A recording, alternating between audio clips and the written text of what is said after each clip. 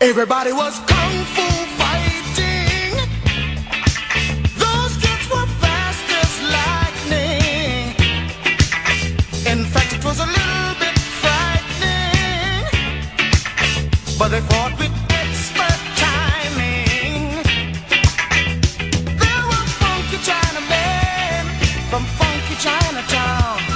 They were chopping them up, they were chopping them down. It's an ancient Chinese art, and everybody knew their part.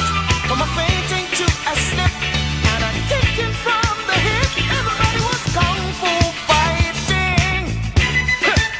Those kids were fast as lightning. In fact, it was a little bit frightening, yeah, but they fought with expert timing. There was funky Billy Chin and little Sammy Chung.